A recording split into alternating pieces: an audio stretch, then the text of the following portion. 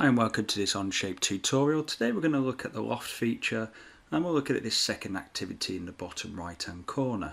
So today we're going to look at how to create a loft using multiple sketches. So not just using two sketches as we did in the first tutorial, we're now going to add more than two sketches and a loft between those. As in the previous tutorials, on the bottom we've got a number of tabs. We've got a tab here which allows you to access other tutorials and resources. If you click on this tab here, we've got the overview, so you could click on the links to the YouTube tutorials. We've also got a drawing for this challenge, and we have a model which we can also reference as well. So we can spin this around and have a look to get a better understanding of what we're trying to create. So what we've got here is a loft, and we've started with a rectangle shape at the front. We then progressed to sort of an ellipse or an oval shape, and then at the back we've got a circle. So that's what we're going to have a go at creating. So the first thing we're going to do is click on the plus and click on Create Part Studio. After a few seconds, on the bottom here you'll see the studio appears. We're just going to rename this tutorial, so it's easy to know which tab is which, and I'm going to drag it across here, so any of those can be dragged along. And what we're going to do, if we look at the drawing, we're going to start off with, let's zoom in, we're going to start off with this rectangle here, so it's 150 by 80.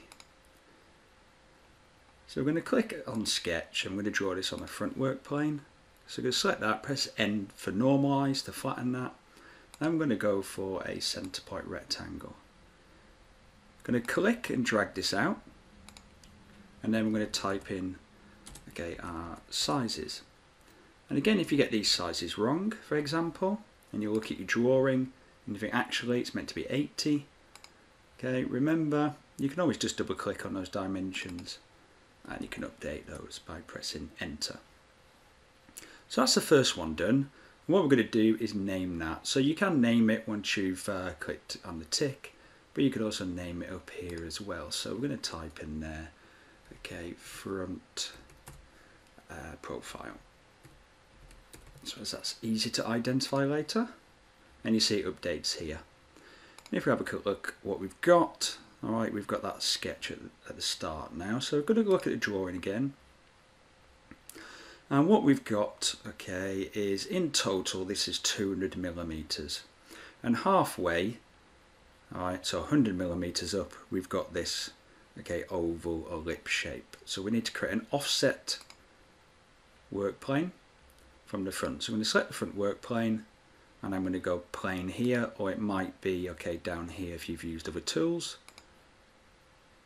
Once that appears, we could drag this arrow. I'm going to create this behind this initial front work plane.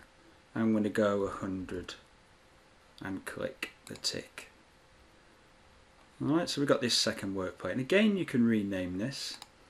So I'm going to rename that sort of middle plane.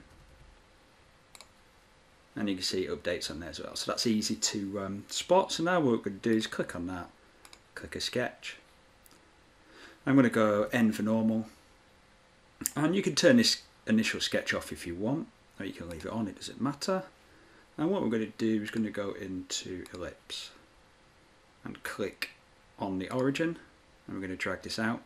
You see when I move my mouse button, you get a series of dotted lines because it's referencing the origin, and it's also coming up with the symbol to create a horizontal dimension. So we're going to click that one, and we're going to click again. It then comes up with the sizes, and we can type in the sizes. So I know 100 by 200. However, I do need to check my drawing because you probably got it wrong. So there you go, I've got it wrong. So I need to make sure it's 100 by 50. So again, anything that you draw can be redimensioned. So 50 by 100. There we go. And if I come up to this angle here, I can give that again a name, so I'm going to go middle profile. Okay, and I'm going to save that sketch. So what I'm going to do now is I'm just going to turn that front profile on, and then we can see what we've got. So we've got two sketches. So the next one I need to create, and it doesn't matter which work plane I select as long as I select the correct dimensions. And I'm going to click on this one here. The work plane that's going to go at the back of this, if I drag that backwards, is again going to be 100 millimeters,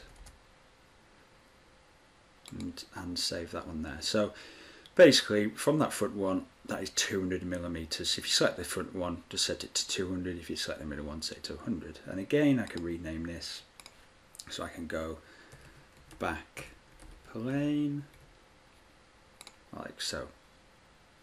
And what we're going to do is click sketch on that back plane, click N for normalize, and we're going to drag out a circle. So C for circle, I'll select at the top. I'm going to click on the center, click, and then dimension that to 100. And I'm just going to check my drawing. Okay, so if we have a look at the drawing, it says 80. So again, my memory. See, if you've got a poor memory like me, it's always good to have a drawing to reference. So there you go, update that. So it's quite easy if you make a mistake. And we've got 80. And again, we can rename this. I'm going to go back profile and save that.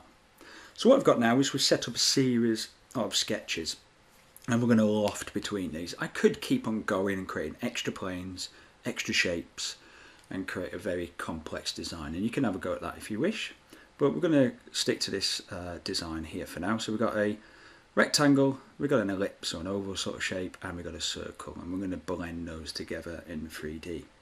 So again, any of these could be edited. So if you right click on them and go edit, you could go into the sketch. Okay, you can come to your drawing and check the dimensions, go back to your file and update the dimensions if you need to.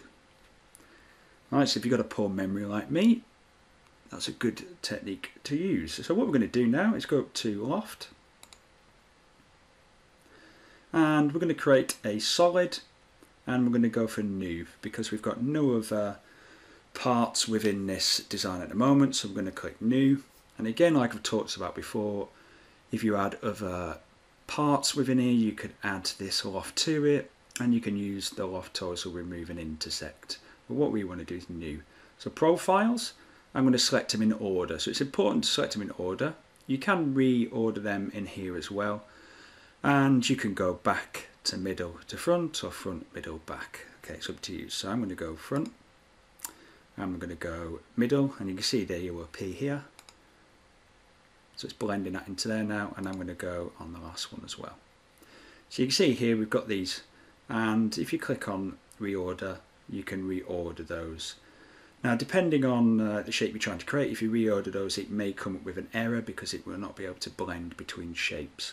So for example, if you selected, I don't know, say you had 10 sketches, and you selected the first one, and then you selected, say, number 8, and then you came back to number 2 and mixed all the order up, okay, it would come up with an error, and it'd be in red, and it will say that it's got an error. And again, you've got options in here. So if we go to top view and I zoom in like so, I'm going to keep it none and none. So basically it's going the shortest, okay, distance and curve between these. So that's the shape I want. But you could go in here, and you've got some options. You could go normal. You see it slightly changes that, so normal. Alright, starting profile, this sketch here. And again, you can change this magnitude value, and you can see that sort of distorts the shape depending on what you want. And again, you can go for the end profile, which is this one up here. And again, you can change the value in there. So it all depends on how you want those shapes to blend together. So it might be just from an aesthetics point of view that you want to change the shape, or it might be a functional, it depends. So these ones here, okay, we're going to go through later. So all I'm going to do is click none and click none. So that's going to just blend the shortest distance. And then let's have a look what we've got. So That's looking what I want, and I can click the tick. Again, you can rename the loft if you want to, and you can right click on it and you can edit that as well if you've made a mistake or you want to change any of these options. So what I'm going to do now, have a look at the reference model and we're going to check a couple of things. So first of all, I did shell this out and I click edit. So it's a 5mm shell on the inside and I removed that face there. Okay, you'll see I didn't remove the back. So 5mm, hopefully I can remember that. And if we go into here as well and have a look at the material, I have signed it to ABS, so we'll do the same in tutorial. So spin this around here. You can hide these as well by clicking them individually, and you can, let's have a look, here we go, middle plane there. And you can even turn your origin off if you really wanted to as well. What we're going to do is click shell, click on here, type in a dimension and click tick. So again, if you come to your drawing and you check your drawing and you look and you think, oh, I've made a mistake, the shell is meant to be 5, okay, you can go back and edit that by right clicking on it and editing it.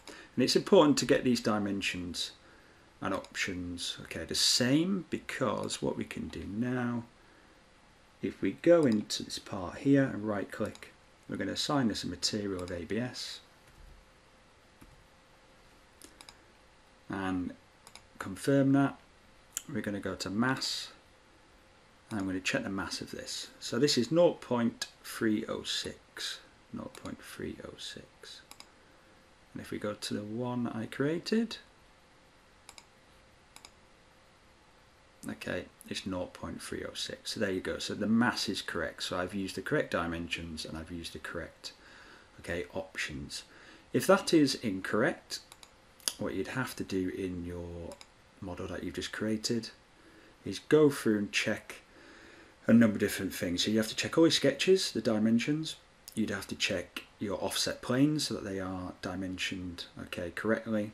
And also in your loft, if you remember, if you click edit, if you've messed around with these options here and not set them to none, that does affect the shape and therefore will affect the mass as well. So that's, you do need to bear that in mind as well when you are changing those options.